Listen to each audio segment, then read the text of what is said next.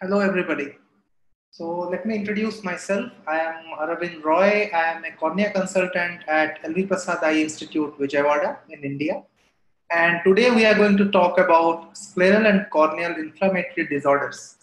Now, this talk will be about the inflammatory conditions that we commonly encounter in anterior segment practice, namely scleritis, episcleritis, peripheral ulcerative keratitis, and Murren's ulcers.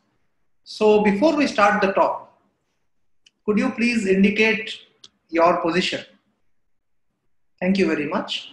So we have a lot of ophthalmologists in practice, and I'm sure in your practice, you would be seeing a lot of these conditions which you need to manage in your day-to-day practice.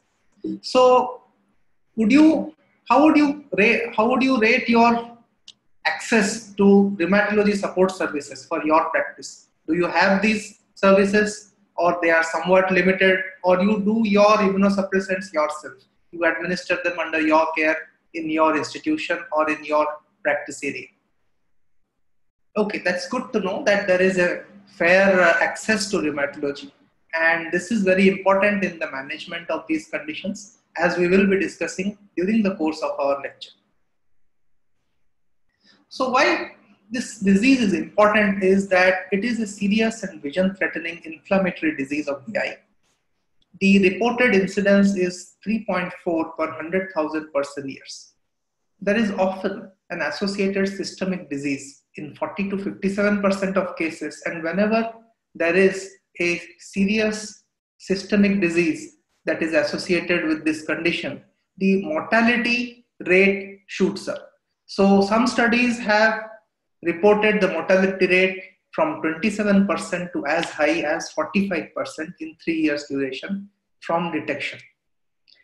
So the milder form of the disease is episcleritis, which can be a diffuse or a nodular form.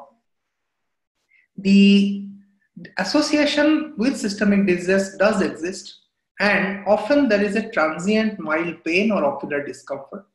One may see a nodular or a diffuse elevated mass that blanches typically with phenylephrine.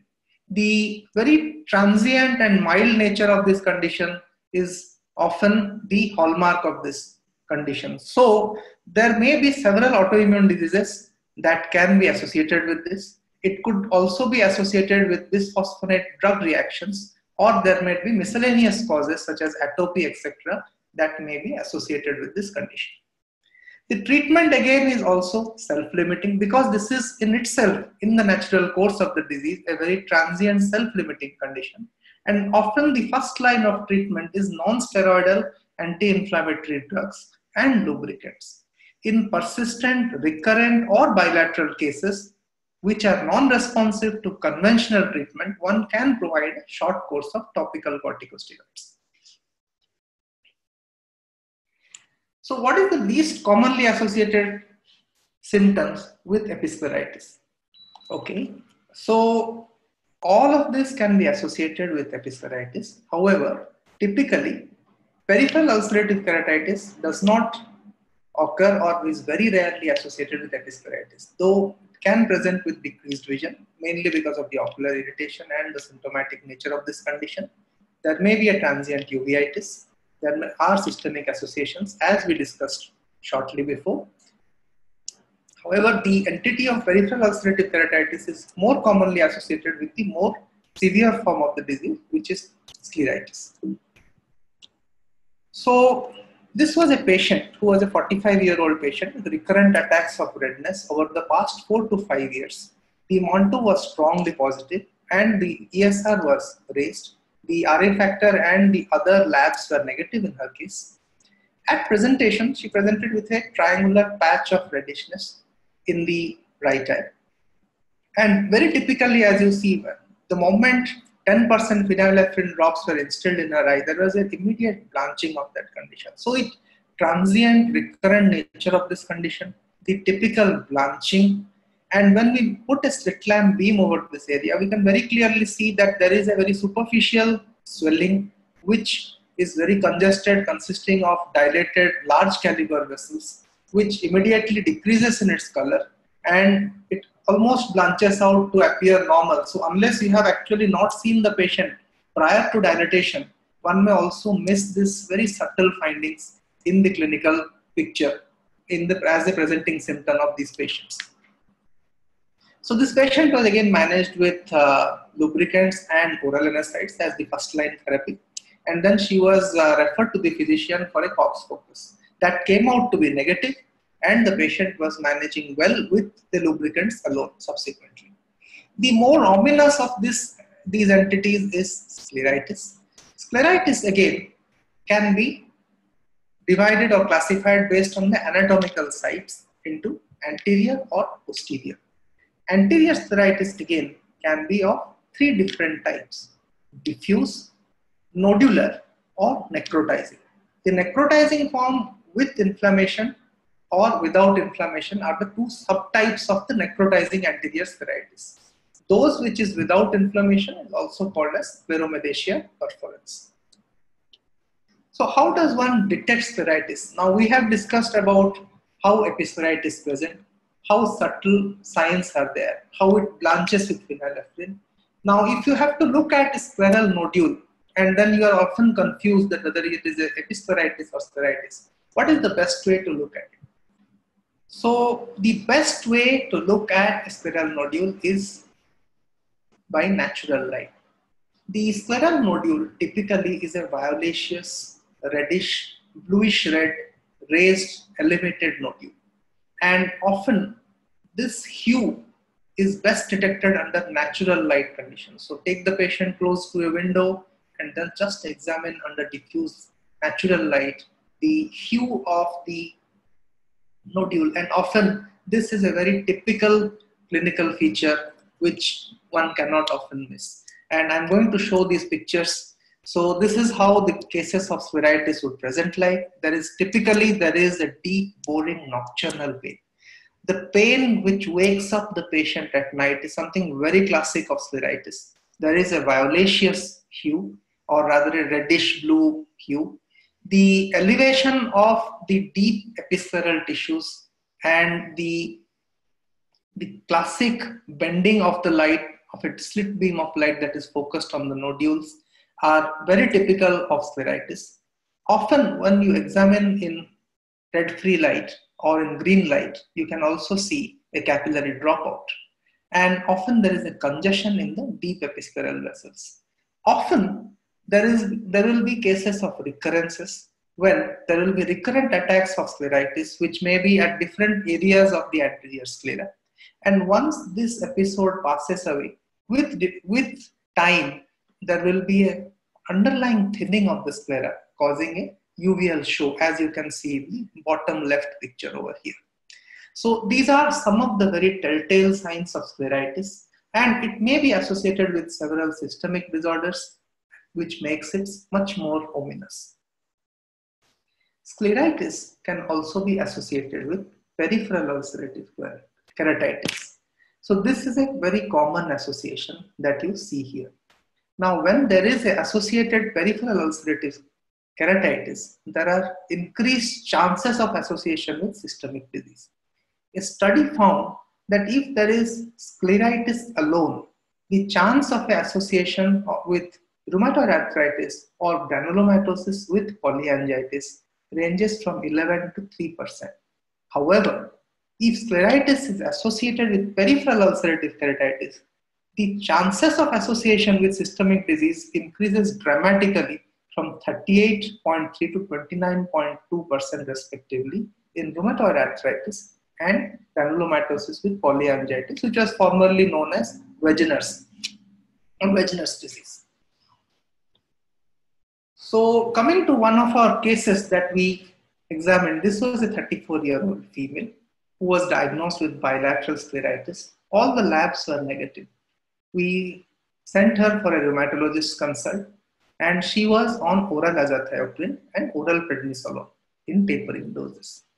These are diffuse areas of scleritis where there was a congestion in the deep episcleral vessels. The learning points from this case was that the initial investigations, if you have to do investigation for scleritis, could be focused on RA factor and the ANCA as compared to the other factors. Montus may be needed, and this can be taken up during later visits or before starting immunosuppressants. And in areas where there is a lot of endemicity for tuberculosis, Montus positivity needs to be interpreted with caution. Another case was of a 41-year-old female who presented with right eye watering, pain and redness for 3 months. The left eye was essentially normal. The right eye had a diffuse condition. There was the diagnosis of diffuse scleritis and she was both ANCA and RA positive. She was advised a rheumatologist consult and was started on oral azathioprine 50 mg. A pulse dose of intravenous methylprednisolone was also given. The rheumatologist planned her for 4 cycles of IV cyclophosphamide. However, when we performed the hemogram, the hemoglobin was found to be very low. Now, this is something which is very typical, that when we manage these cases, there might be a lot of mismatch between the treatment plan and what really happens. So, number one is that there might be systemic abnormalities of the patient itself, which does not allow the treatment plan to be carried forward. Number two, these patients more often than not present with only an eye complication or an ocular manifestation. And it is very difficult to explain to these patients, why do we need to do so many systemic investigations? Why do we need to send them to the internist? Why do we need to give infusions? So on and so forth. So these are some of the real life challenges that we face when we treat this very difficult set of clinical conditions that very often come into our clinics. So this patient again proceeded with episodic attacks of redness, diffuse congestion, severe pain, and in the meantime she had also intermittently stopped her medications.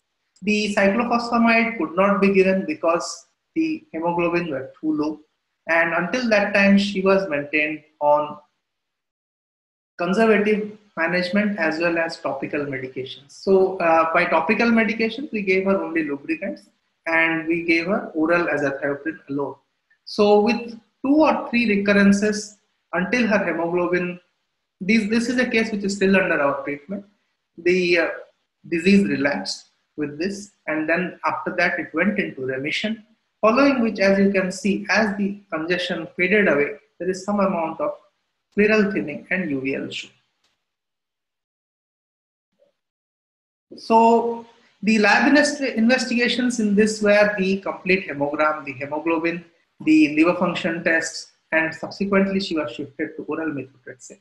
With this, she was in remission and she is maintaining in remission so far. And we are also trying to go for the improvement of her hemoglobin levels, and also in case there is a recurrence, we now have an option to go in for the plan as advised by the rheumatologist. So when we talk about scleritis, we need to understand that we need to observe these lesions, understand the presentation, and also see how these lesions look like, look for capillary dropouts, look for the violaceous hue. Important to elevate the eyelid, examine for the sclera for nodules, and also look for areas which may have areas of scleral thinning and uveal show. It's important to also examine them in red-free light to look for areas of subtle capillary dropouts. The baseline investigations include the complete blood count, liver function test, renal function test, Montus, the blood sugar levels, etc. before starting immunosuppressants. Montus positivity, as discussed, also needs to be taken with a pinch of salt, because those areas where there is a high endemicity, the positivity alone does not point towards the focus. Whereas, if there is a reactivation of the disease during the course of the treatment, a COX positivity can be very ominous also. So all this needs to be taken into consideration when we are treating scleritis and also treating with immunosuppressants. So what are the lab investigations that we should do and where we should do them? We should do this when there is a persistent or recurrent episcleritis, all scleritis or in bilateral scleritis, unilateral necrotizing scleritis, in cases where we suspect infection. So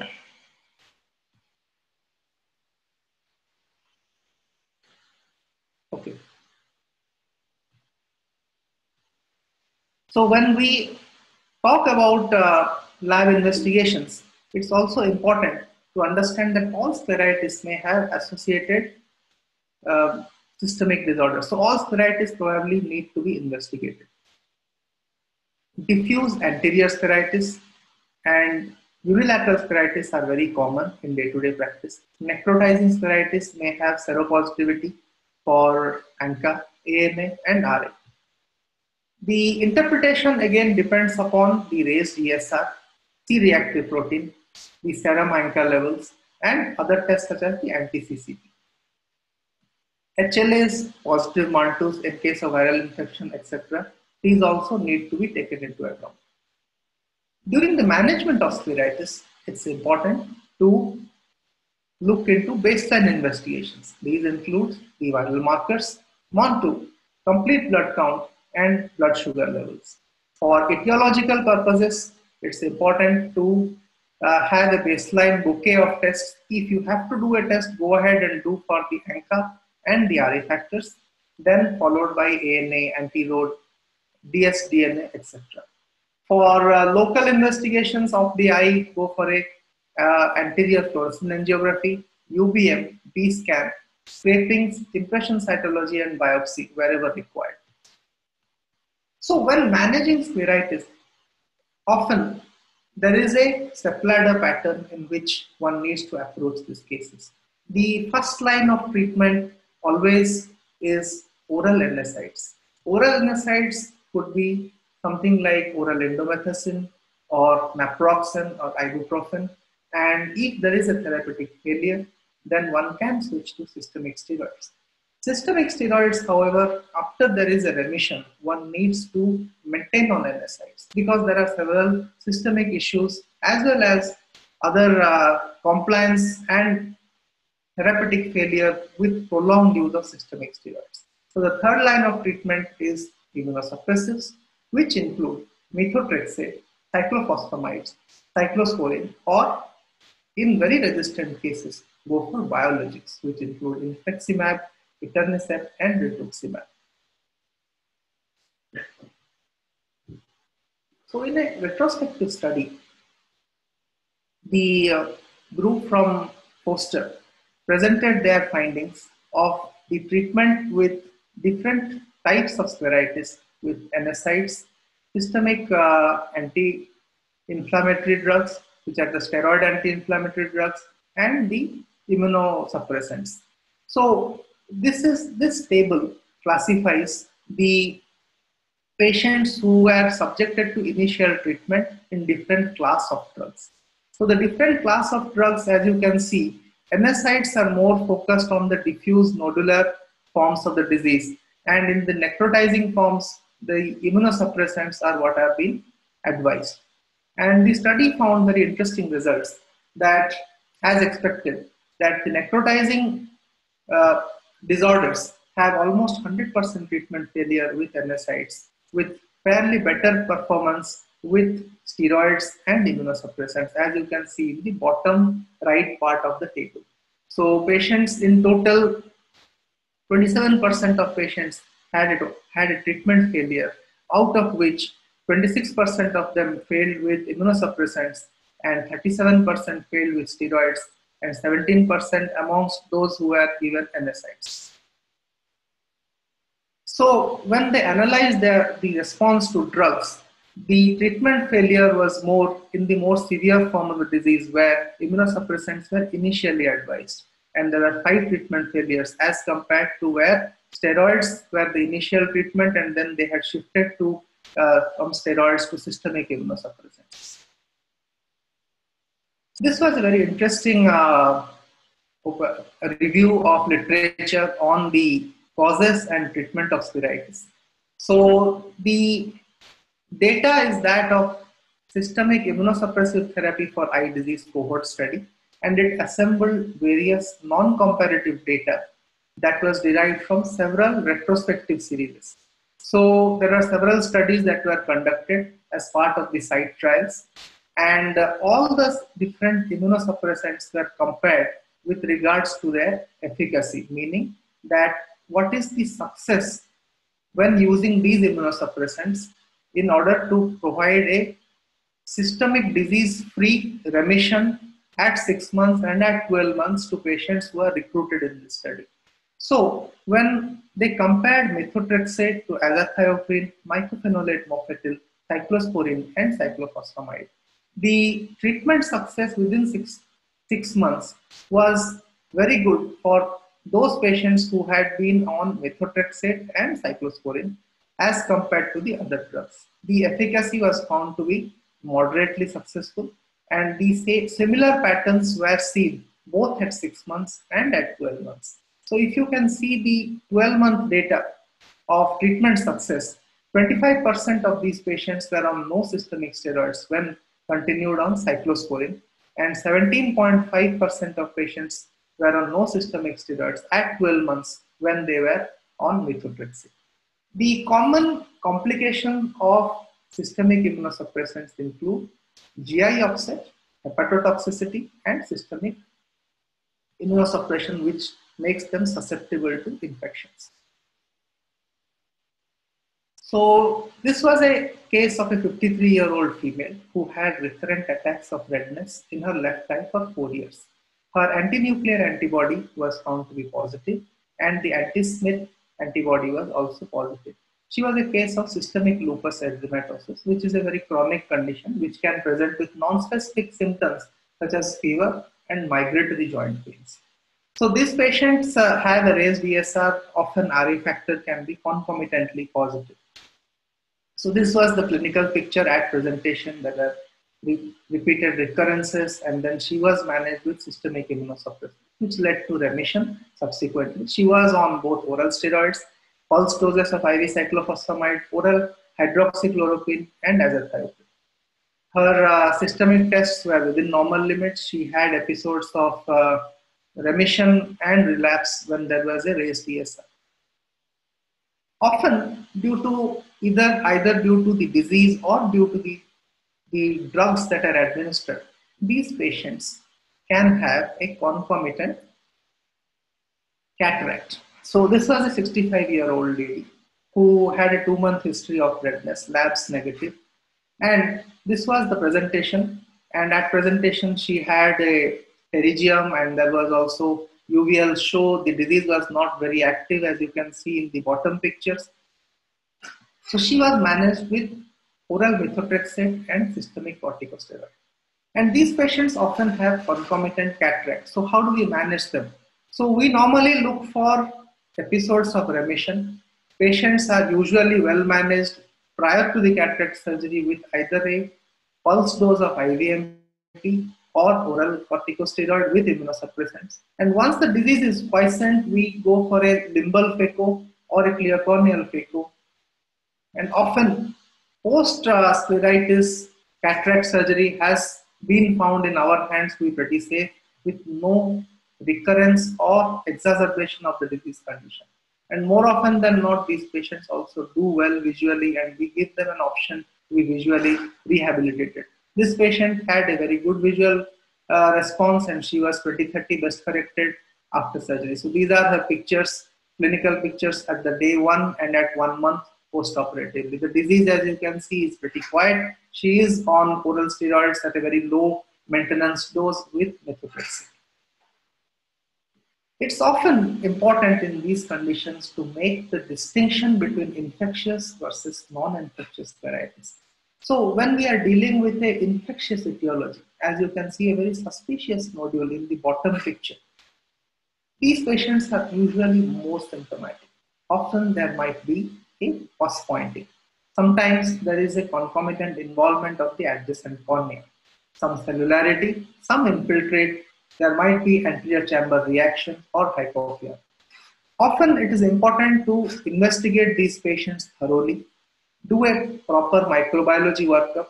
Often it would require taking the patient to the operating room, exploring the pus-filled pockets, deroofing them, and sometimes it is also not unusual to find additional pockets which are not visible on the clinical on the slit lamp and on table. When we expose the conjunctiva, there are different pockets of pus which are connected to each other. So in these cases, it's very important to completely deroof them, take the sample for microbiology, and then treat as per etiology. The other ominous finding is that of a scleritis which does not respond to all the conventional therapy. Are we looking at a malignancy? Oh, yes, that's possible. Sometimes the conditions such as metastasis, lymphoma, or uveal coloboma can also present as an unusual form of scleritis, and one should keep masquerades as one of their differentials. With this, we come to another very interesting entity, which is called as the peripheral ulcerative keratitis. And that's again something which is extremely common in anterior segment practice.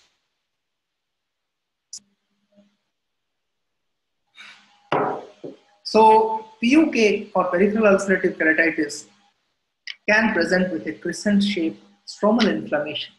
It's often involving the limbal cornea. There is an overlying epithelial defect. There is progressive loss of the corneal stroma. Often there might be corneal perforation. And the adjacent conjunctiva, episclera or sclera, may also be involved. So what type of scleritis and which is most commonly seen? PUK with scleritis is most commonly seen in which condition? So PUK can be associated with any of the choices that are displayed on the screen right now. However, it can be most commonly associated with rheumatoid arthritis. There is a known association with GPA, SLE, and BAN, but by far, rheumatoid arthritis is the commonest. So we have a 50-year-old female patient who presented with the right eye watering, pain, and redness for 2 months. She was diagnosed as a right eye peripheral ulcerative keratitis. She had ANCA positivity and was advised rheumatology opinion. So when she presented, there was a peripheral corneal furrow, and there was a suspicious area of the sclera that was associated with the peripheral ulcerative keratitis. She was not very willing to go to the rheumatologist. So she was started with, in our care, with oral steroids and oral azathioprine tablets. There was a continued deterioration. The scleral melt continued to progress relentlessly, and a scleral patch graft was planned. So with repeated episodes of scleral thinning, there was a suspicious area of uveal show with a dirty looking conjunctiva covering it. And when we explored this patient on table, we found that there was a large area of the sclera which had melted out, in addition to the peripheral ulcerative keratitis. So that alone could not be managed with a simple tissue adhesive, and after exposing the entire sloughed out necrotic sclera, the area of the scleral defect was measured and a scleral patch graft was placed over this. So while this is a very simple surgery which several of you can actually incorporate, or if you are already doing, that's even better, is to put a scleral patch graft to provide tectonic support. However, it is important to understand that there is a scleral component, and this is the scleral patch graft as it was integrating into the underlying sclera post-treatment. However, it is important to understand that there are serious systemic anomalies that are associated with these conditions. Not only there is a risk of mortality, but there is also a concomitant underlying autoimmune pathology. And unless these pathologies are not addressed, the disease is going to be relentless. And that's exactly what happened in this case, that in the lack of a definitive systemic treatment, the underlying disease continued to progress so much that the scleral patch graft almost melted away. And she finally came into remission after the initiation of IV cyclophosphamide in pulse cycle doses, which finally led to remission. So if we chart her clinical course, she came as a case of peripheral ulcerative keratitis with a concomitant scleritis. There was a relentless progression requiring a scleral patch graft, and finally a remission after control of the systemic condition. A very similar case was a 36-year-old female who presented with a right eye redness of 5 days duration. The left eye was lost 2 years ago. We had no prior history about how this patient lost her other eye, except that there was an anterior staphyloma. On examination, she had undergone right eye tissue adhesive and bandage contact lens done for the right eye 3 months earlier in the right eye. The left eye was no PL. The labs were weakly ANCA positive. We started her with oral corticosteroids and another. So this was the clinical picture of the left eye and the right eye.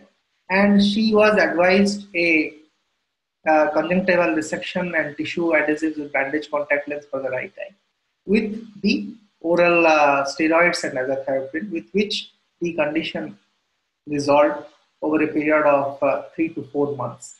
And the bottom right picture shows her current clinical picture, which is of a vascularized scar cornea. And she is one-eyed. The vision is hand motions. So we have planned her for a frill AMG, penetrating keratoplasty, and a tarsography. So these cases, and all the time she will be under the systemic immunosuppression. So these patients are extremely difficult to manage, and often they may require very difficult, complicated surgery. The graft survival is challenging. There is always a risk of recurrence of the underlying disease process and exacerbation of the ocular inflammation, all of which may compromise the disease process and the graft clarity. We must distinguish peripheral ulcerative keratitis from Murans. We shall be discussing Murans subsequently in a much more detail immediately after this. What is the distinguishing factor of Murans from PUK is that the pain is disproportionate to the lesion. There is often an overhanging edge, vascularization right up to the bed of the cornea. There is no associated scleritis or no associated systemic disease. And we can contrast this to Terriens, where there is a superior or sometimes a 360-degree fine yellow-white stromal opacities with a peripheral guttering. The guttering can often be separated from the limbus by a clear zone, and there is a band of lipid at the central edge. So this is a very typical feature of Terriens, which helps us distinguish between PUK. The causes or the associations of peripheral ulcerative keratitis can be quite wide and varied. The commonest of which would be rheumatoid arthritis and Wegener's. The local causes would be Murans or marginal keratitis, and there can be several infectious causes for peripheral ulcerative keratitis. Murans ulcer is a painful progressive chronic ulcerative keratitis. It begins peripherally and relentlessly continues to progress throughout the circumference of the cornea. There is a leading edge which is active with some cellularity. There is an overhanging corneal edge, and the trailing edge is often thinned out, vascularized. And it continues until it involves 360 degrees of the cornea. The classic feature is that there is no concomitant involvement of the sclera. The DM is also unaffected.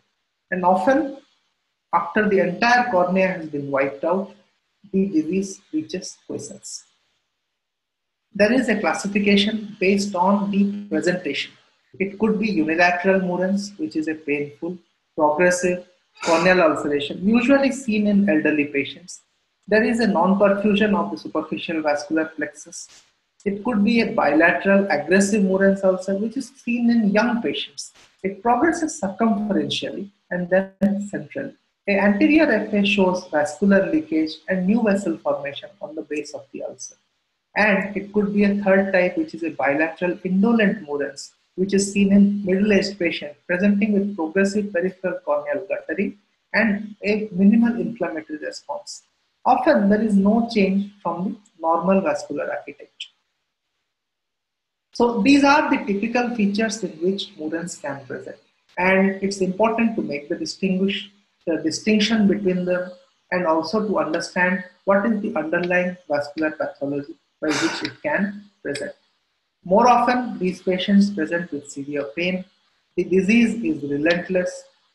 Often they are resistant to treatment and they continue to progress until the antigenic challenge by the, by the corneal antigens are lost and the cornea is replaced by thin vascularized scar tissue. There are several lab tests that one needs to do in Murens, and it's important to rule out all the known common systemic associations. So it's very important to do the complete blood counts, do the ESR, RA factors, anti-nuclear antibodies, ANCA, X-ray, etc. It's very important that some etiology such as a viral or a parasitic etiology has been associated in anecdotal reports of Murens. So it's important to do that and rule them out either. The baseline tests are very important to understand that there is no other systemic anomaly that is associated with this condition. And very often with the start of the systemic steroids or the immunosuppressants, it's also useful to do a conjunctival resection, blue with BCL. And this is helpful in two ways. So first we will discuss the procedure in which it is done. So whenever there is an active area of Murens, it's important to do a conjunctival resection, which is done 2 millimeters from each active end and 4 millimeters from the limbus. This is done so that it provides a tectonic support to the thinned out cornea. And following this, it also provides a biological barrier by receding the conjunctiva from the limbus. After that, cyanoacrylate glue is applied in a thin film, and some amount of it can also be applied to other areas which are thinned out on the cornea, after which a bandage contact lens is placed on the cornea. So this provides a biological barrier and a tectonic support, improves the tectonic stability, and in addition, you can also give oral and systemic immunosuppressants in managing these conditions.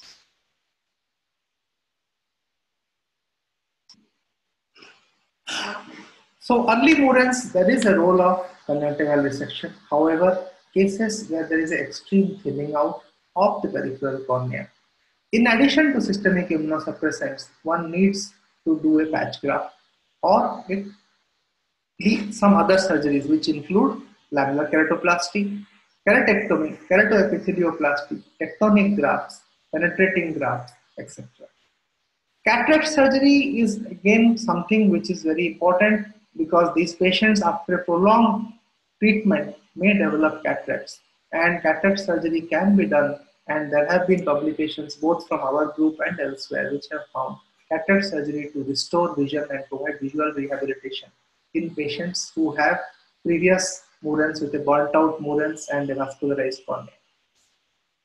The importance of conjunctival resection as a primary surgery is essential. However, one needs to understand that in spite of all the best immunosuppressant and the surgical management that are options for treatment of Murens ulcer, the failure rate ranges from 20 to 64%.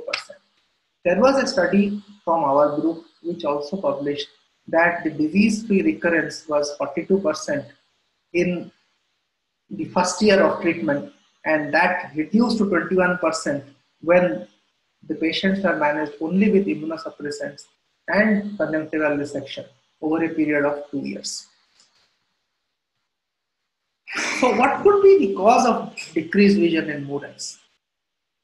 So cataracts do occur, but when there is no cataract, several factors converge to create a scenario where there is a decreased vision. What do you think is the best? So as most of you have correctly answered, it could be both an iritis, an irregular astigmatism, and a residual corneal scar, all of which can contribute to decreased vision in Murens. So a stepladder pattern or a stepladder approach for the management of Murens was devised, and this was with our retrospective experience of a decade and was published from our group earlier.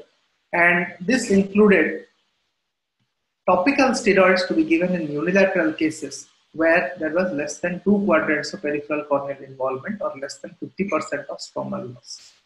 And as the disease severity increased, the degree of immunosuppression also increased. So IVMP with IV cyclophosphamide was required in patients who were one-eyed or those who had bilateral Murens with more than 3/4 of peripheral corneal involvement, perforation, and in the early postoperative period, post-keratoplasty or patch graft.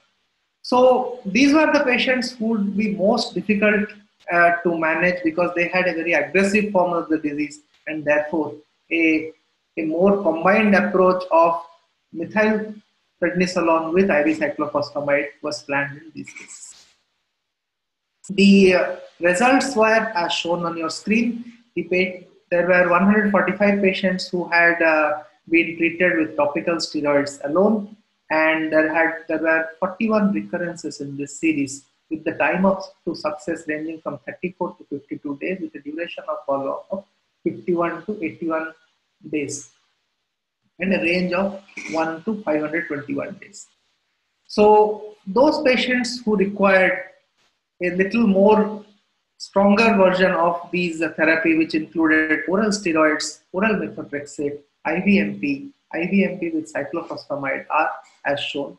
The overall success was very good in all of the categories, which were better than 70% in all the categories, which were given oral steroids, oral methotrexate, cyclophosphamide, and IVMP. The complications include co-infection, and there were recurrences. The recurrences were more with topical steroids alone, because quite obviously this is an immune-mediated disease, and we will need a systemic immunosuppressant to manage or control this clinical condition. There was a very interesting paper that was recently published, which talks about the role of rituximab in refractory Murens. This was a series of 5 patients who were refractory to all forms of systemic immunosuppressants. The authors subjected these patients to 2 cycles of rituximab, which were given in the dose of 1000 milligram at 2 weeks interval, and they found remission in all of their cases. So they concluded that in refractory Murens, rituximab is a new therapeutic option and can be tried in patients where there is no other option and all the systemic immunosuppressants are failed.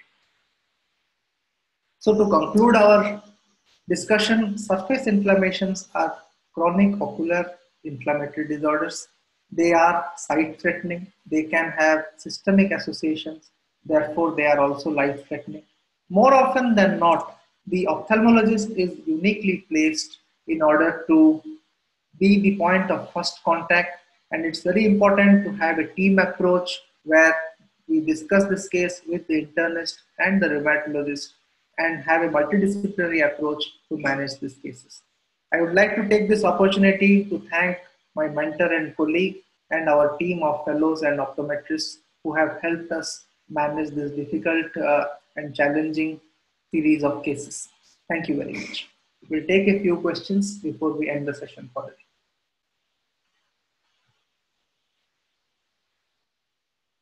So sclerokeratitis is sometimes it is an infectious etiology. It could be associated with HSV, and there is both a component of a corneal and a scleral pathology, and one needs to rule out an infectious etiology before going ahead and treating.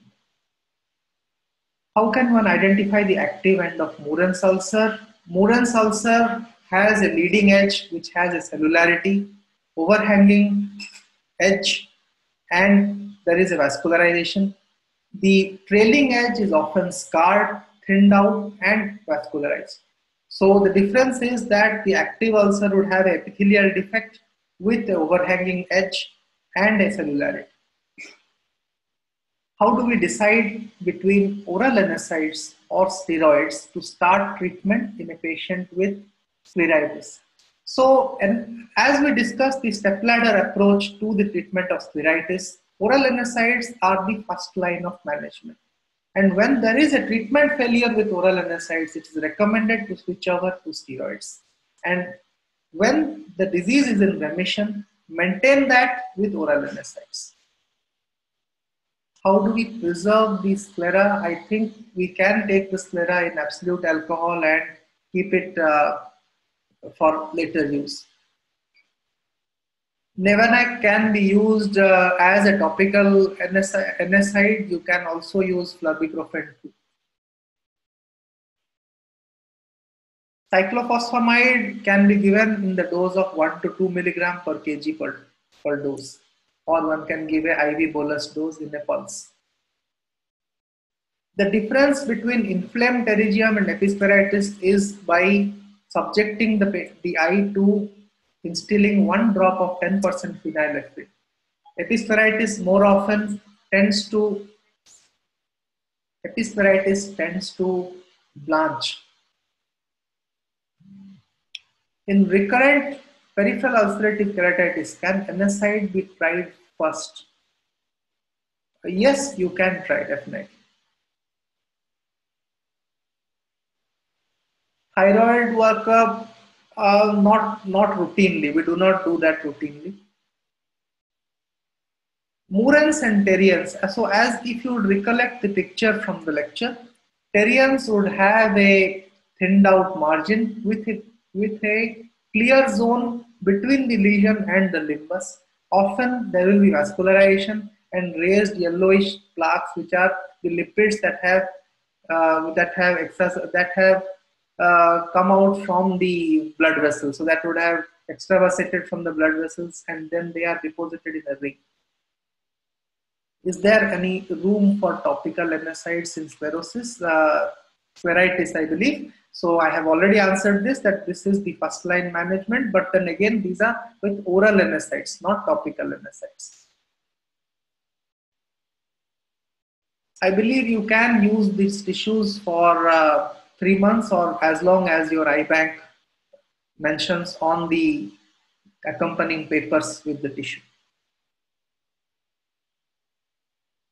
The difference between Murans ulcer and peripheral ulcerative keratitis is that both of them involve the peripheral cornea. However, PUK can have a concomitant episcleral or scleral involvement, whereas Murans would have no scleral component, no involvement of the DA, and there is no systemic association of Murans. So Murans is a disease which you diagnose after ruling out all the systemic causes, and Murans can present as unilateral, bilateral, or unilateral indolent. So it can be unilateral, bilateral aggressive, bilateral indolent, 3 forms in which it can present. Can chemical injury cause scleritis?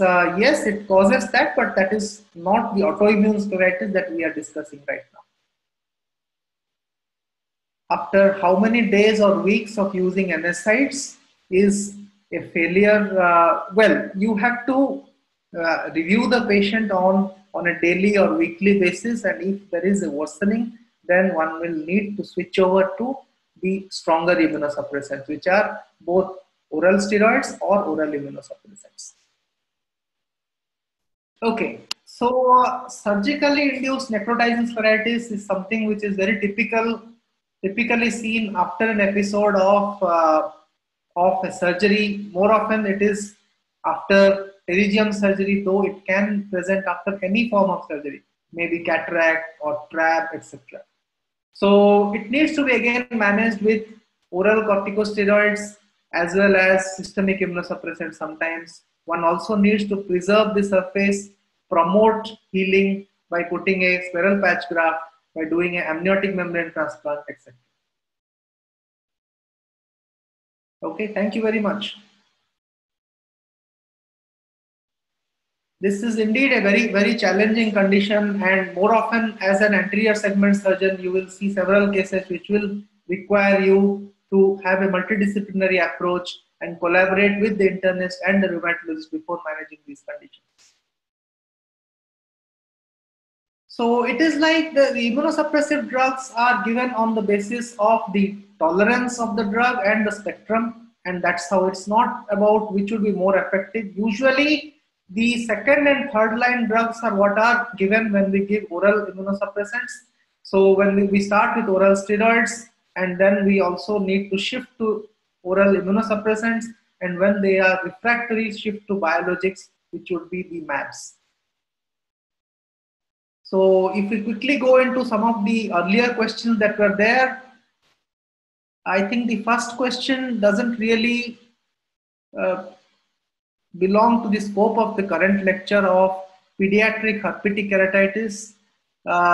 But however, as a cornea practitioner, I would definitely recommend that it is treated in the same way as you would treat with adult keratitis.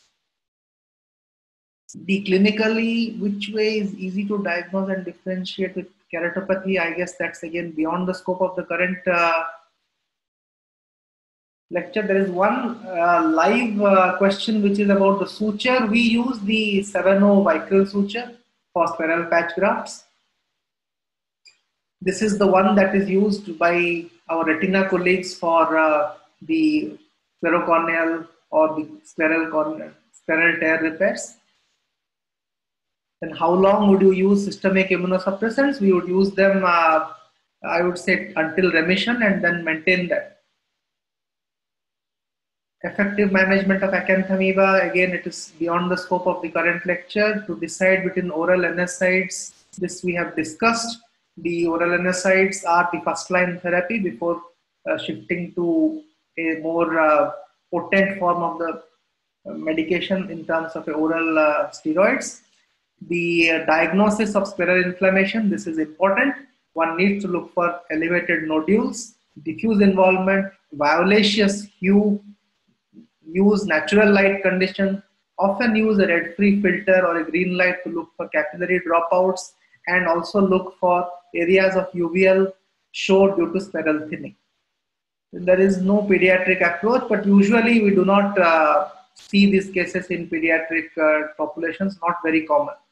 Sclerokeratitis, again, this is a concomitant involvement when there is both a scleral and corneal component. More often than not, there is this maybe an inflammatory component with an infectious background. The treatment for recurrent episcleritis, again, one needs to shift into more potent forms of immunosuppressant and definitely look for systemic associations. Most common scleral and corneal inflammatory disease, well, it's both episcleritis, scleritis, PUK, and Murren's. You have the entire spectrum with you. These are something which is very commonly seen in the anterior segment practice.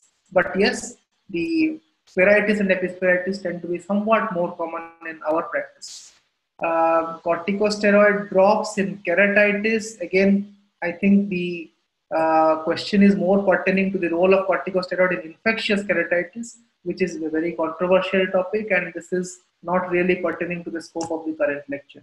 We have a live question which is about the necessary labs before using immunosuppressants. So as we referred to during our talk, the labs include the baseline hemogram, look for etiology, look for maltose positivity, and look for any viral markers. So look for any possible predisposing infection, the blood sugar levels, and also look for any etiological factors. So after ruling them out, one needs to start the immunosuppressants. Okay, great. So I think we have a very productive session and really enjoyed the questions posed by the attendees. So I'm sure if there are further questions, you will direct them by mail to me. And we look forward to one more session with all of you too.